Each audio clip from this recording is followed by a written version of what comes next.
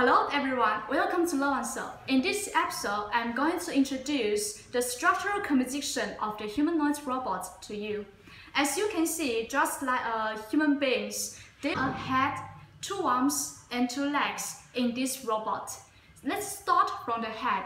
The material of the head is plastic, and after turning on the switch, you will find the robot's eyes turning blue.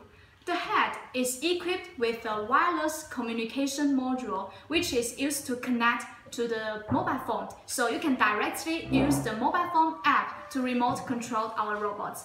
Let's move to the body parts.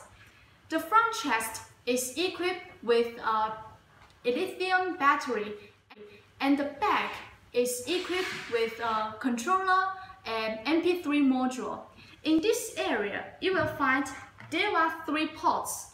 From the left to the right, you will see there are USB port, electricity switch, and charging port. So how about the leg? How about the arms and leg?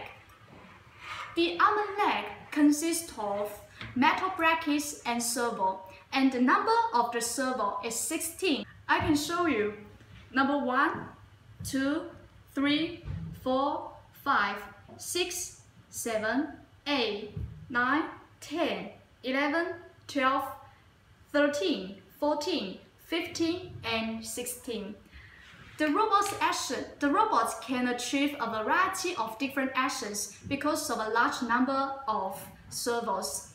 Okay, so this is the end of today's introduction. I believe you have already acquired a general understanding of our humanoid robots. In the next episode, I will show you our software, how to remote control our humanoid robot.